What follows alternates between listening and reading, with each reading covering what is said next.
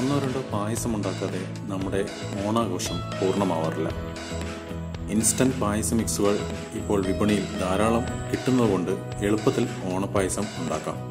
പക്ഷേ കേരളത്തിൻ്റെ പാരമ്പര്യ രീതിയിലുള്ള പായസങ്ങളുടെ രുചി അതിന് കിട്ടാറില്ല. അതുകൊണ്ട് ഈ ഓണത്തിന് നമുക്കൊന്ന് മാറ്റിപ്പിടിച്ചാലോ. എത്രയോ വർഷങ്ങൾക്ക് മുമ്പേ നമ്മുടെ നാട്ടിലുണ്ടായിരുന്ന ചില പായസങ്ങളാണ് 35 വർഷമായി പാചകരംഗത്തുള്ള ശ്രീ CK രാജൻ നമുക്കായി കണ്ടെത്തി അവതരിപ്പിക്കുന്നത്. ഓണത്തിനുണ്ടാക്കുന്നത് നമ്മൾ ഇപ്പോൾ ഈ ഉണ്ടാക്കുന്നത് അട ഇവിടെ ഉണ്ടാക്കിയിട്ട് അതുകൊണ്ട് ചെയ്യുന്നതാണ് അടപ്രഥമൻ. മറ്റൊന്ന് കടലപ്പരിപ്പിൻ്റെ പ്രഥമനാണ്. ഒന്ന് പഴംപഥമൻ നേന്ത്രപ്പഴം ഉപയോഗിച്ചിട്ടുണ്ട്. പിന്നെ ഒന്ന് പാലടയാണ് ഉണ്ടാക്കുന്നത്. അങ്ങനെ 4 പായസമാണ് ഇപ്പോൾ ഉണ്ടാക്കുന്നത്.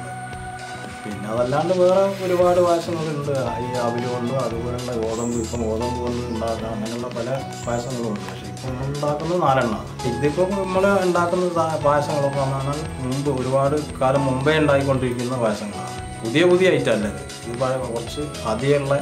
ഇപ്പോൾ ഈ പരിപ്പ് പ്രഥമനായാലും പിന്നെ അട പ്രഥമനായാലും ഇതൊക്കെ തന്നെ അധികമുള്ളൊരു പായസമാണ്.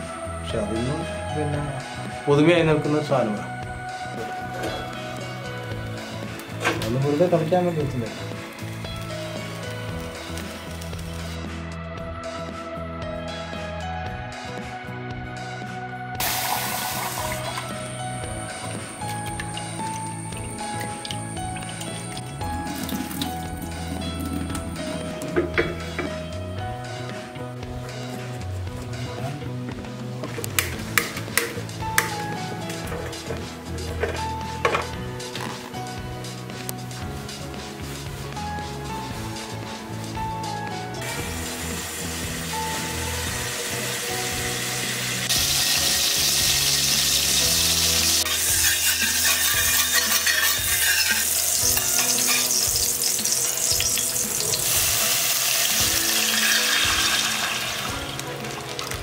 അല്ല ഒഴിച്ചാൽ ഇളക്കിക്കൊണ്ടേയിരിക്കണം.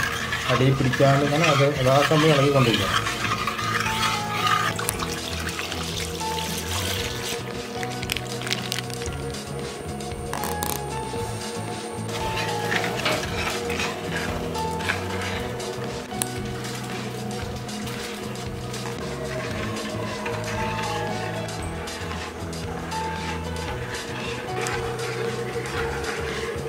പായസം ഇറക്കുന്നവരെ ഇളക്കിക്കൊണ്ടിരിക്കണം.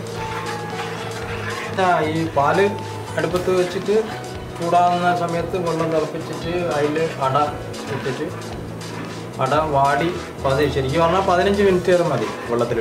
15 മിനിറ്റ് കഴിഞ്ഞിട്ട് ഊറ്റി കഴുകിയിട്ട് തിളച്ച പാലിലിടുക. അങ്ങനെ അപ്പോൾ കുറച്ച് സമയം ഇളക്കിക്കൊണ്ടിരിക്കുമ്പോൾ അടയൊക്കെ വെന്ത് ശരിക്കും പാലിൻ്റെ മേലെ പൊന്തി. അപ്പോൾ അത് പായസം റെഡിയായി. കുറച്ച് നെയ്യ് ഒഴിച്ചിട്ട് ഒഴിക്കണം അതിൻ്റെ ഇടയ്ക്ക്. പിന്നെ ഏലക്കായ പൊടിച്ച് ഏലക്കായൻ്റെ പൊടി ഇറക്കി വെച്ചിട്ട് മുന്തിരിയും അണ്ടിപ്പരിപ്പും നെയ്യിൽ പറഞ്ഞു.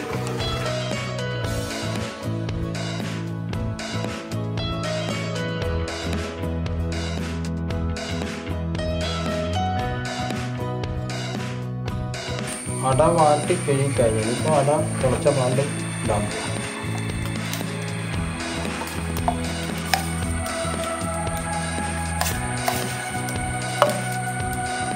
ശരി,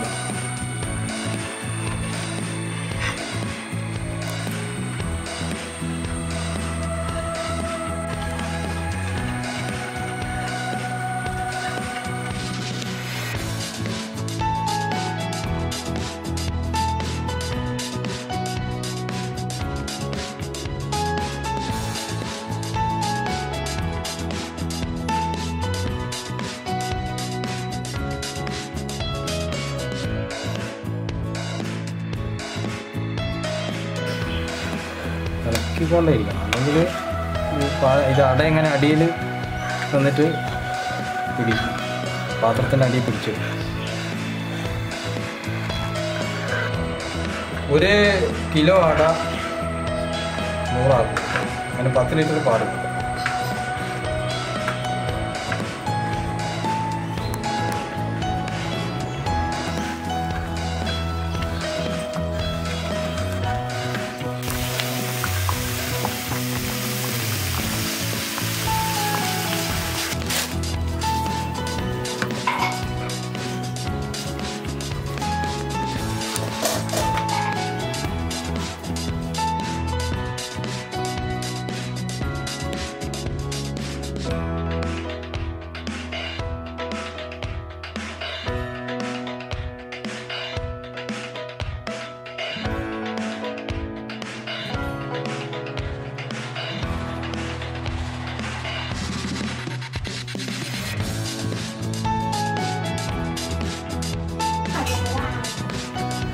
നമുക്ക് അതിൻ്റെ പൊടി ഒരു സ്പൂൺ എന്നാണ് പറയുന്നത്. പഞ്ചാര കൂട്ടി പൊടിച്ചുകൊണ്ടാണ് കൂടുതലും പഞ്ചാര ഉണ്ടാക്കി. അതുകൊണ്ടാണ് കൂടുതൽ 3 സ്പൂൺ 4 സ്പൂൺ.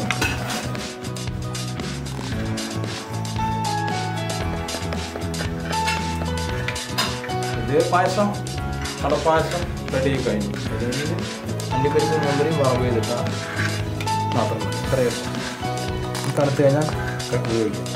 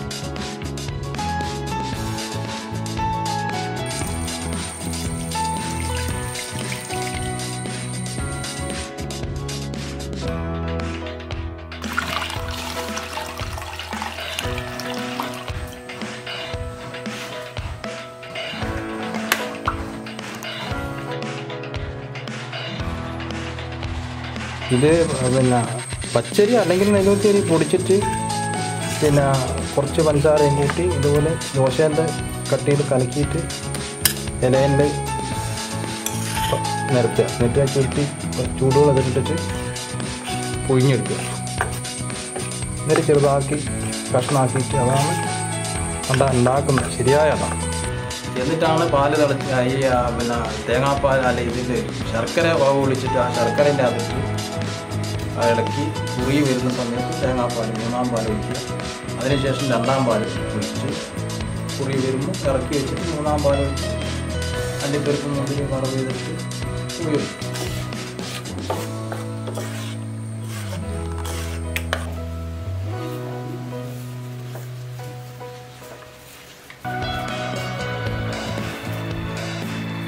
ഇത് അടവാട്ടാൻ വേണ്ടി പിന്നെ ഈ അരി പൊടിച്ച് കലക്കിയിട്ട് ഇതിൽ ചുരുട്ടി പിന്നെ കെട്ടിയിട്ട് തിളച്ച വെള്ളത്തിലിട്ട് വാട്ടിയെടുക്കുക. വാട്ടിയിട്ട് അത് ഊറ്റി തണുത്ത വെള്ളത്തിലിട്ടിട്ട് കുറച്ച് സമയം കഴിഞ്ഞിട്ട് എടുത്ത് തറച്ച് പിന്നെ ഈ ശർക്കര വരട്ടിയിട്ട് അതിലിട്ട് കുറുകി അതിന് ശേഷം അണ്ടിപ്പരിപ്പും മുന്തിരിയും വറവ് ചെയ്ത് തേങ്ങാപ്പാൽ വെച്ചിട്ട് ഇറക്കി.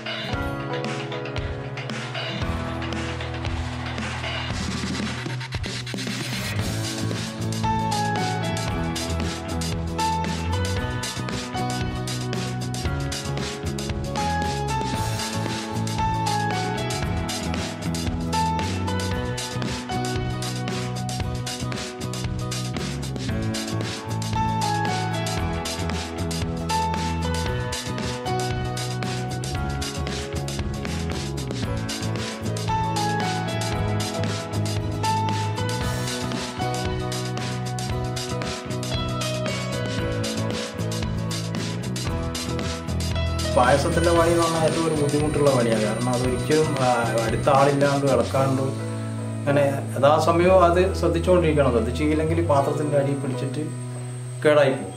അപ്പോൾ അത് വളരെയേറെ ശ്രദ്ധിക്കേണ്ട കാര്യമാണ്. ഇത് ഒന്നുപോലെയല്ല പായസത്തിൻ്റെ പണി.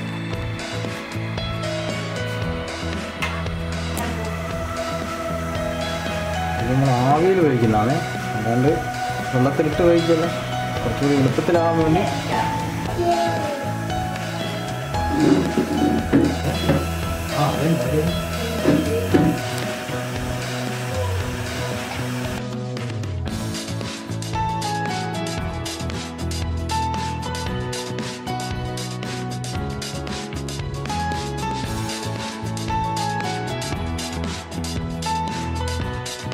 പഴയ കാലത്ത് ഉണ്ടാക്കുന്ന അട ഇങ്ങനെ ഈ രീതിയിൽ ഉണ്ടാക്കി ഇതുപോലെ കട്ട് ചെയ്തിട്ടാണ് ഉപയോഗിക്കുക. ഇപ്പോൾ വാങ്ങുന്ന അടയാണ് കൂടുതലായിട്ട് ഉപയോഗിക്കുന്നത്. ശരിയായ ഇത് ഈ രീതിയിൽ ഉണ്ടാക്കുന്നതാണ്.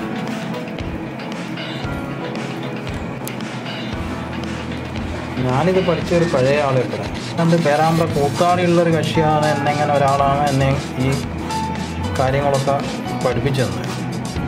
അതുകൊണ്ടാണ് പഴയ രീതിയിലുള്ള കാര്യങ്ങൾ ചെയ്യാൻ കഴിയുന്നത്.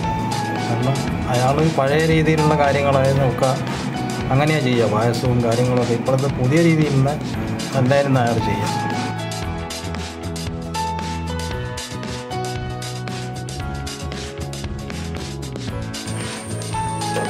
അടുത്തതിനുള്ള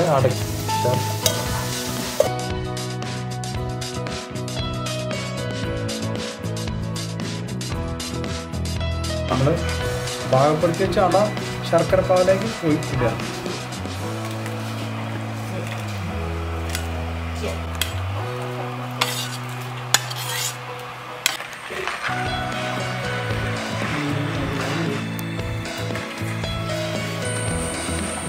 നെയ്യ്,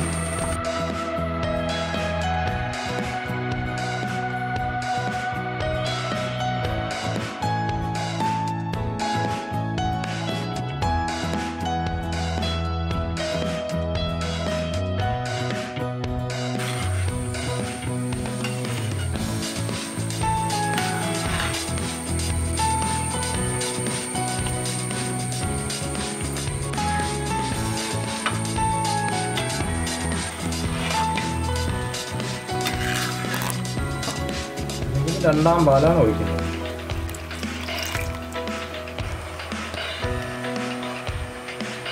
ഒന്നാം പാലാണ്.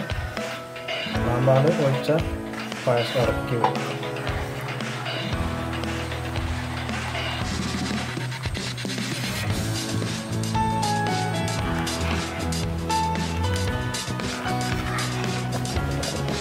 ഏലക്കായ,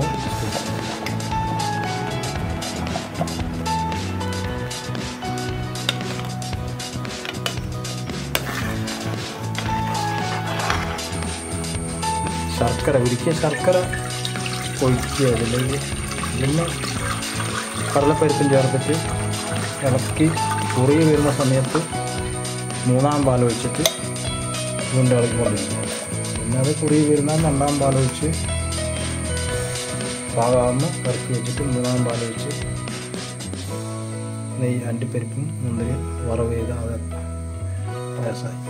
കടലപ്പരിപ്പ് കുറവാണ്. ഇത് തെക്കൻ ജില്ലകളിലാണ് കൂടുതലായിട്ട് ഉണ്ടാക്കുക. നമ്മുടെ വടക്കൻ ജില്ലകളിലൊന്നും അങ്ങനെ ഇതിനത്ര പ്രചാരമൊന്നും ഉണ്ടാക്കുന്നില്ല.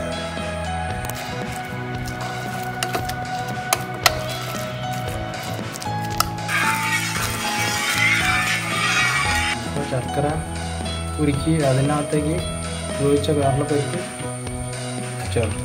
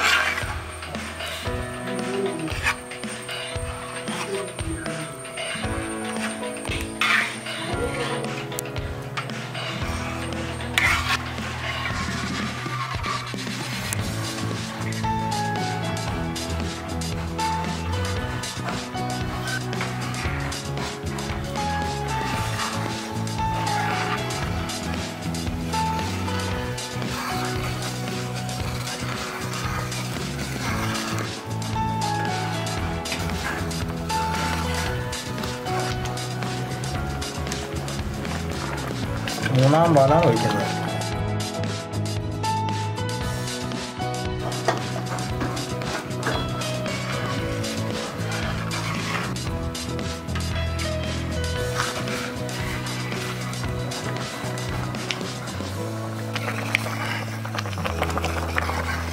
പാലാണ് ഒഴിക്കുന്നത്.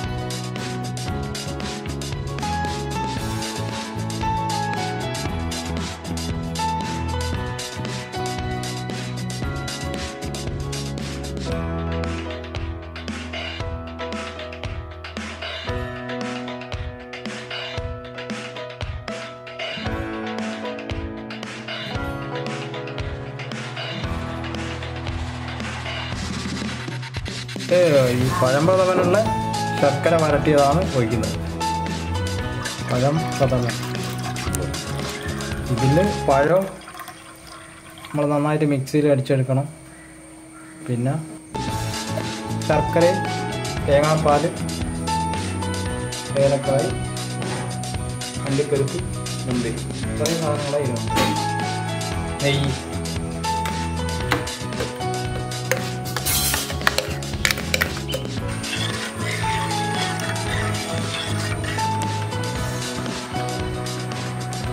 ശർക്കര പാകമായി ഇനി അടിച്ചു വെച്ച് പഴം ഇതിലേക്ക് ചേർക്കാം.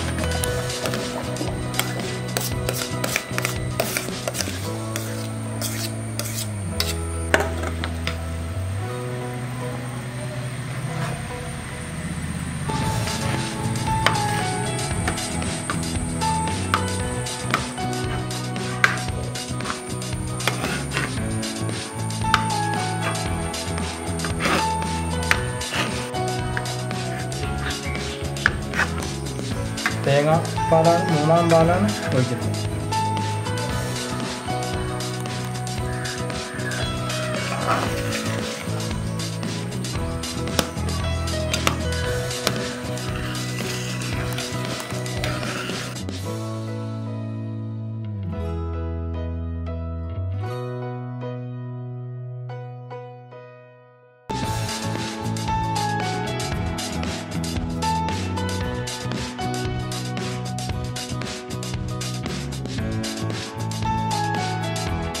രണ്ടാം പാലാണ്.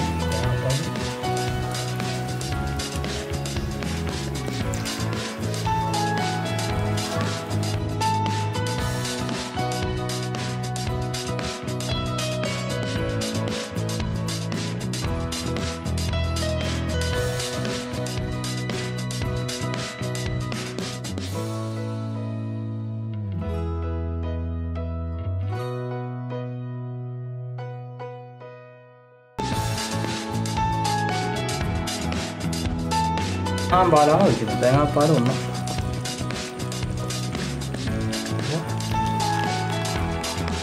ഇതിൽ അണ്ടിപ്പരിപ്പ്, മുന്തിരി വറവ് ചെയ്ത പായസം റെഡി. തണുത്തതിന് ശേഷം ഉപയോഗിക്കാം.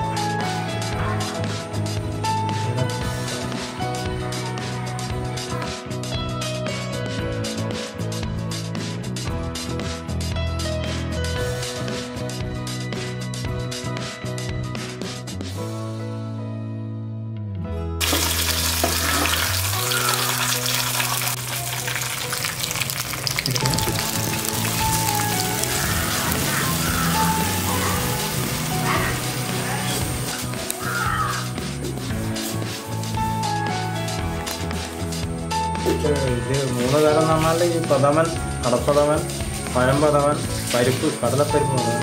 അപ്പോൾ നാലിനും കുറച്ചൊരു ബുദ്ധിമുട്ടുള്ളൊരു പായസമാണ്. കുറച്ച് പ്രയാസമുണ്ട് ഉണ്ടാക്കിയെടുക്കാൻ. എങ്കിലും ഏറ്റവും നല്ല പായസമാണ് അത് മൂന്നും. മറ്റത് വേറെ ഒന്നുള്ളത് പാൽപ്പായസമാണ്. പാലട നല്ല ഒരു പായസമാണ്. ഇത് മറ്റു മൂന്നും കുറച്ച് പഴയ കാലത്തുണ്ടാകുന്ന പായസങ്ങൾ.